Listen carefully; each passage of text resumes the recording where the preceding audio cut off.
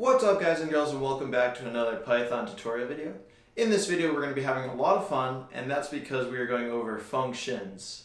Functions allow you to simplify your code by breaking it into small reusable components, and they're used super frequently when you're programming. Before I go through functions, we'll do that challenge problem that I introduced in the last video. And then finally we'll end this video by doing a couple of practical function examples where we use all of the skills we've learned thus far and try to apply it to solve some problems. As always, the video outline will be posted in the comments, so make sure to check that out if you want to find a specific thing that we go over.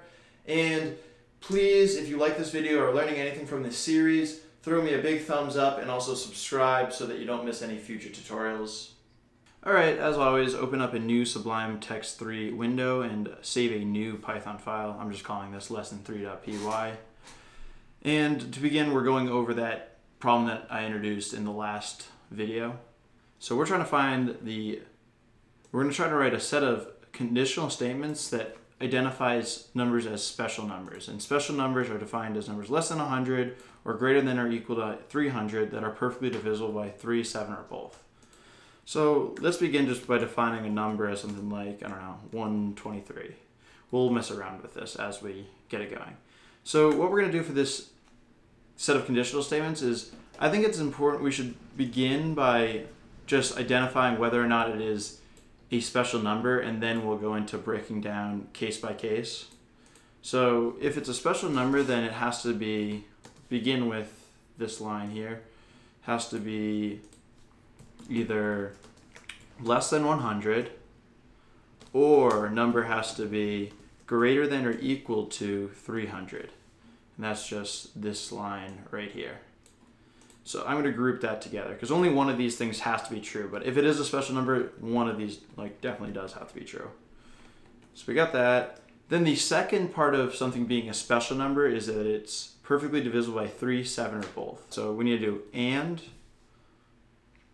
So we're now leading into the second condition. We have number mod 3, so that does divided by 3, then take the remainder, equals 0, so that would make it perfectly divisible. Or number mod 7 equals 0. And this statement over here will be true if it's either divisible by 3, divisible by 7, or if these are both true, it still is true. So this now identifies if it's a special number. So I'm just going to say print special number, and then we can write down here, hopefully you can see this, else print, and then I'm just going to copy what I told you to say, not a special number. Whoa, ooh, these quotes are weird. Copy and pasting didn't work for me.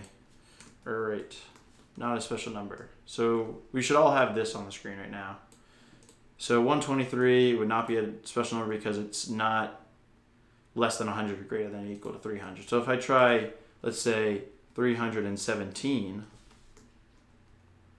that now is just not perfectly divisible by 3 or 7, but it would meet this qualification. So let's just try something we know that's divisible by 3. So I'm going to do 303, and that would be 101 times 3. So this should say special number. And that looks good. And when we're writing something like this, make sure you play around and try to test all the edge cases to make sure it's actually working properly. So we have it identifying it's a special number or not. Now we just need to write a set of nested if statements to figure out what condition it is. So I'm going to start with if number mod 3 equals 0 and number mod 7 equals 0, then it would be this case right here, divisible by both. So I'm just going to copy that in and paste it here. Then we could do else if, so elif number mod 3 equals 0. So right now, if it didn't pass this condition, then we know it's one or the other because it did pass this condition. So I'm going to now just do number mod 3 equals 0. And if that's the case, then because it didn't pass this above condition, it must only be perfectly divisible by 3. So I'm going to copy that in and print that out. We need quotations. There we go. Divisible by 3. And then finally, you could either write elif number mod 7 equals 0, but that's actually not necessary. You can just do else, because we know it's either divisible by 3 or 7 from this statement up above. So we can do print divisible by 7. And then we should just, this is the completed challenge problem, but you should always just confirm that it's working. Divisible by 3, cool. If we think about it, let's say, what is a number that is divisible? I'm gonna just comment all this out real quick. I'm gonna find a number that's divisible by 7 perfectly. So we'll just do like 7 times 70 or something, or 50. That'll be 350. And we know that that works, that's above 300. So, or actually we could just do a number like 21, just to make sure it does the both condition, because that's less than 100 but divisible by both. So we'll try number equals 21 and see if that works. Divisible by both, cool. And then a number that wouldn't be divisible by 3 would be something like 70, but it would be divisible by 7. Cool, it all looks good. And you could more robustly test this if you wanted to, but I think it looks good. And also, testing is a feature of programming that is super important, and I'll make sure that I make a video on like the proper way to test your code in the future. Okay, now that we've done that, let's move into functions, the main focus of this video. So I'm going to just delete all of this code here. I might post it on my GitHub if you're looking to just get the final code. So check the description for that. Delete, save. Okay, now we have a blank slate. I'll make this a little bigger too. Okay, so functions. So to introduce the functions, I want to show you a concrete example of why they're so useful. So here I have a turtle program, and what this turtle program does is it builds this animation. So it's just drawing pentagons on the screen. And if you've never seen the Python turtle package, I really recommend checking it out. It's a fun way to play around with your Python skills. I made a video kind of going over everything you can do in it, and I'll post that link straight above me right here. So check it out if you haven't already. Okay, so that's what happened. It ran these pentagons, and the code for that is all over here on the left side. So as you can see, it's a lot of code. It's 145 lines here. But if you look closely, you know, I'm moving the pen, I'm making a turtle called Bob, I'm setting his speed and color, and then I'm setting his initial position, and I'm drawing a pentagon right here. And then I move locations, draw another pentagon here, move locations again, draw a pentagon. And every time I draw this pentagon, it's the same exact thing. Like, it's kind of, it seems silly that I have to copy and paste so many times when I'm doing the same exact thing to draw a pentagon. So this is why we use functions. So this was our kind of our code without functions. And now over here on this tab, I wrote the same exact code. It does the same exact thing. You can see here.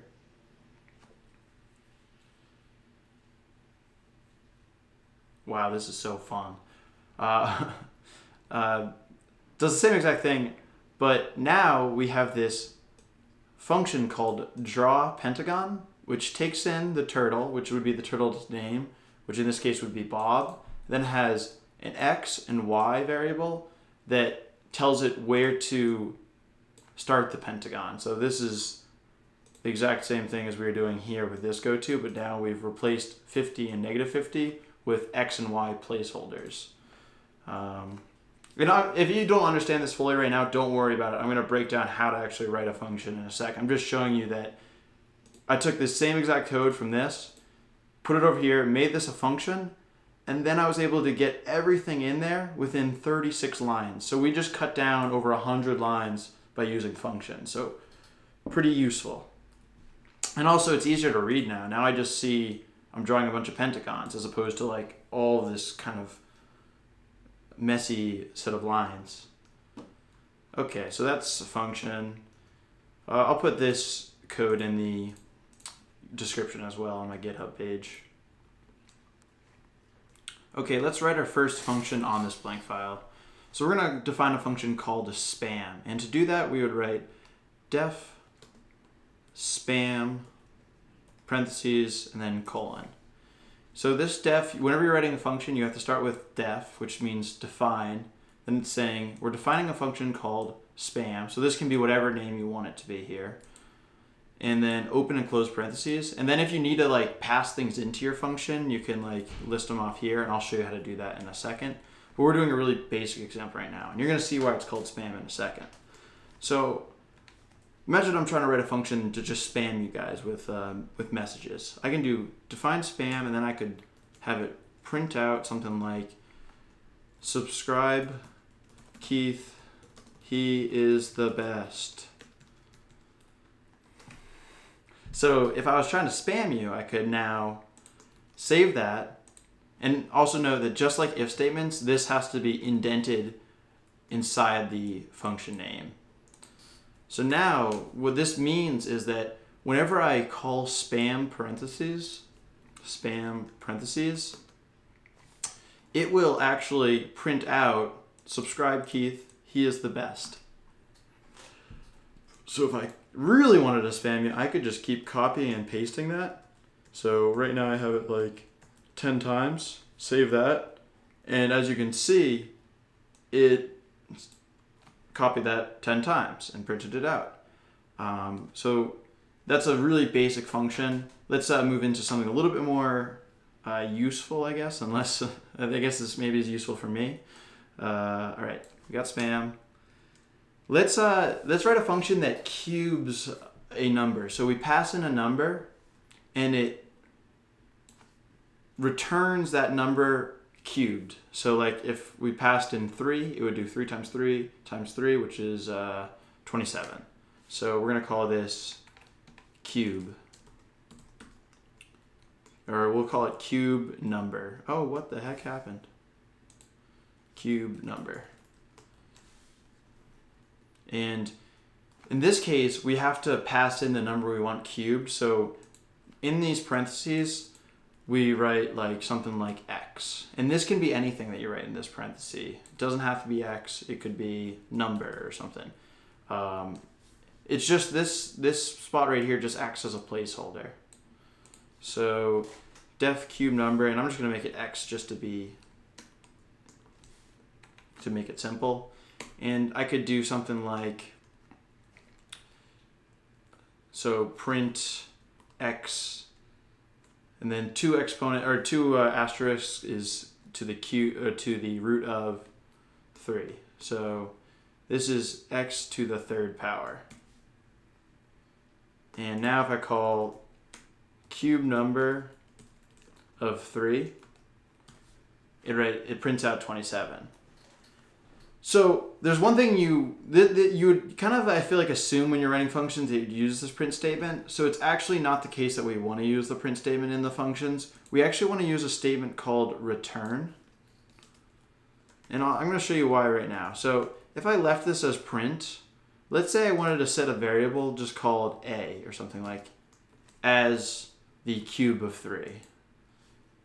Now if I try to print a, you'll see that if I leave this as print, it doesn't actually print out a. So it says none here, right?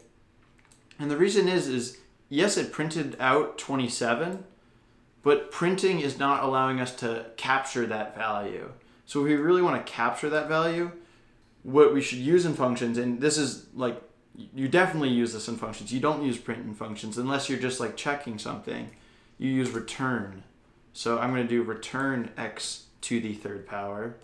And now if I run this, you see it just says 27. And that's because right now it didn't print, return doesn't print it out automatically. It only printed it once we set it to a. And now it leaves us with 27.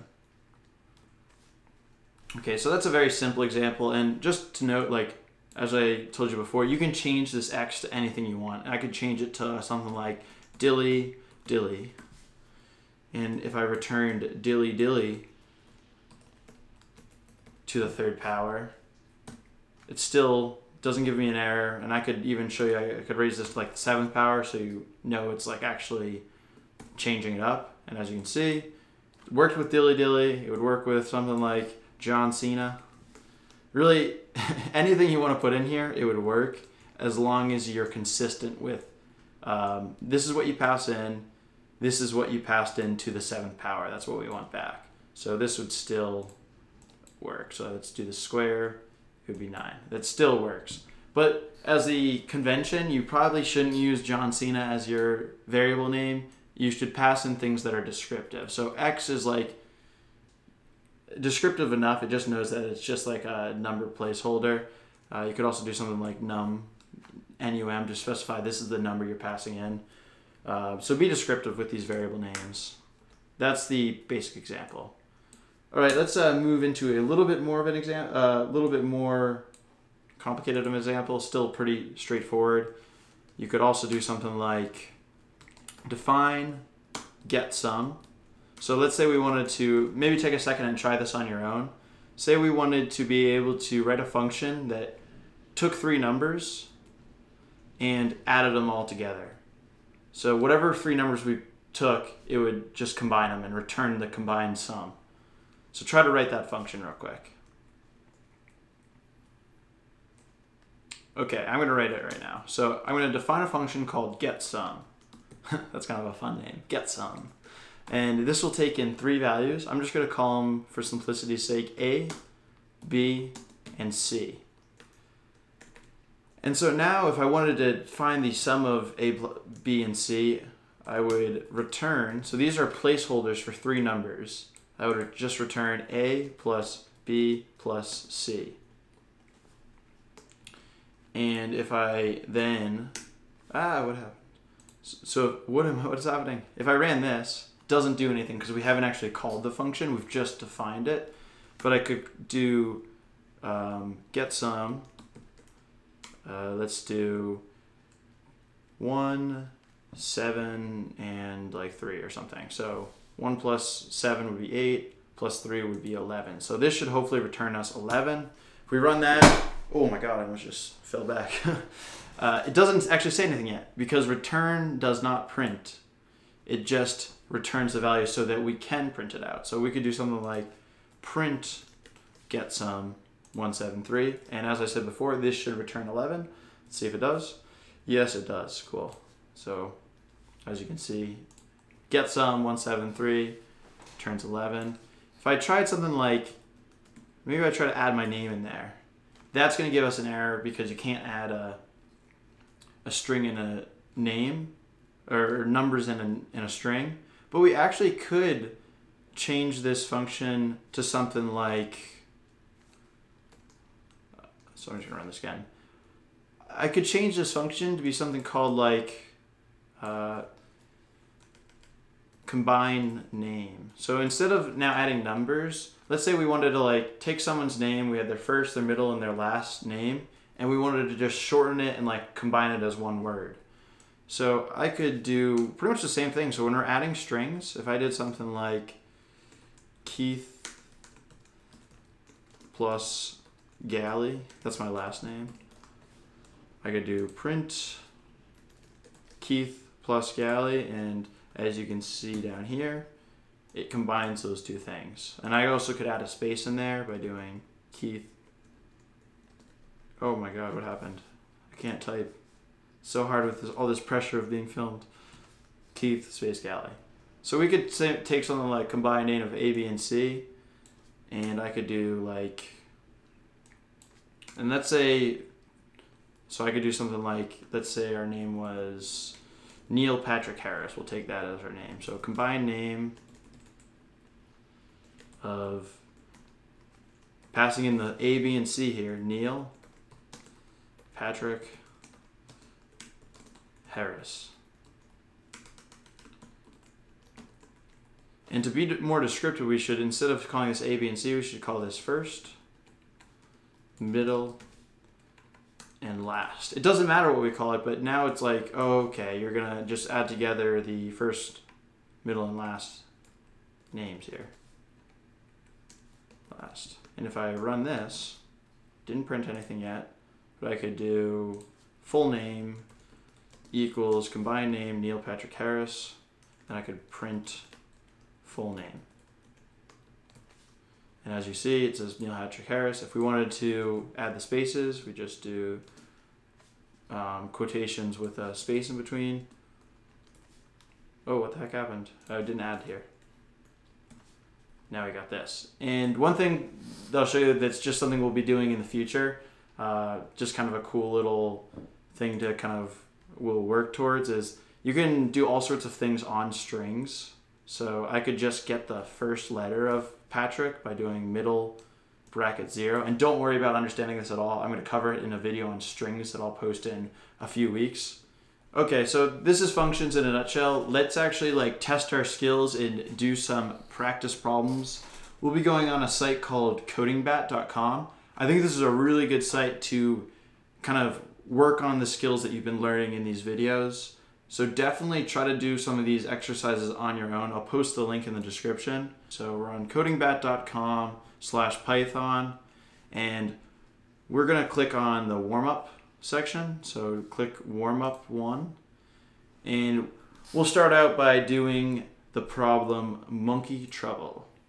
Nice, fun name, Monkey Trouble. All right, so we have two monkeys, A and B, and the parameters A smile and B smile indicate if each is smiling. We are in trouble if they are both smiling, or if neither of them is smiling. Return true if we are in trouble. Okay, so take a sec, try this problem, and then unpause the video when you're ready to see the answer. Okay, to solve this problem, we're gonna have to use our knowledge of if and else statements that we've learned in the previous video. So we have the function monkey trouble, A smile, B smile, and it says return true if they're both the same, or return false if they're opposite. So false is we're not in trouble. So we'll return false first if they're not the same. So we can say something like if A smile and not B smile. So this would say if this is true and this is not true, so this is false, then we want to return false. And then we could write elif not A smile and B smile. So this would be A smile is false and B smile is true. We could write return false. And this is just the first way we can solve it. I'm going to show a simpler way to solve it in a second. And we could finally say the other case would be they're equal to each other, so they're both false or both true. So we just write else return false, or return true. And if I run this, what happened? I tried to save it. Oops, go. It did get it all correct, cool. But we're actually doing a little bit more than we needed to here. So the kind of neat thing to see is that we don't have to do this not stuff here. We can just do if A smile equals B smile. So this would mean if they're both true or if they're both false, we want to return true because that's when we're in trouble. And otherwise, we want to return false. Oh my God, I just hit Control S again. And now if I run this, they're still all correct. And we're still not quite done. We can do it one more even simpler way. What I could write is instead of even having any if statements, I could just write return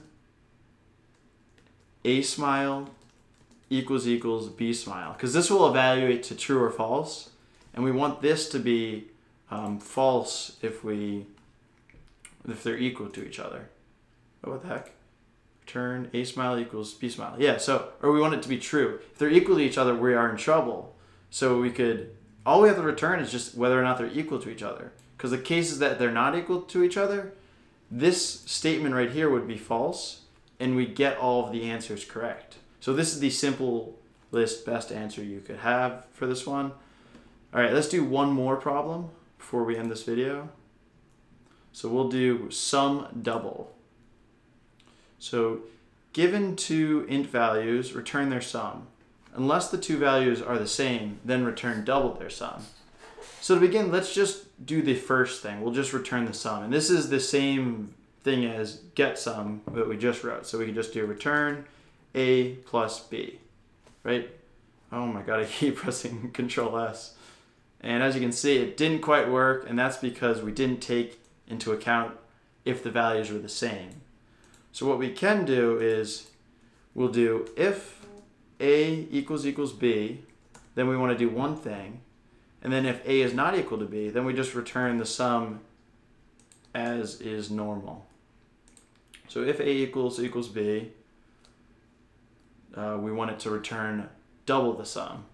So we would return, we could do this multiple ways. We could write this line. And that's kind of a cool thing about these exercises and about coding in general. There's not just one answer. You can do things tons of different ways. So I'm going to do it this way. I'm going to do 2 times A plus B. But note that because A equals B, you could just do like 2 times A, or 4 times A. There's many ways to do it. So A equals B, return 2 times the sum, otherwise just return the sum. Run that. We got it all working. Cool, cool. All right, guys, that's all I'm going to cover in this video. Hopefully you feel like you have a good grasp of what functions are. Definitely recommend keep doing problems on this Coding Bat website.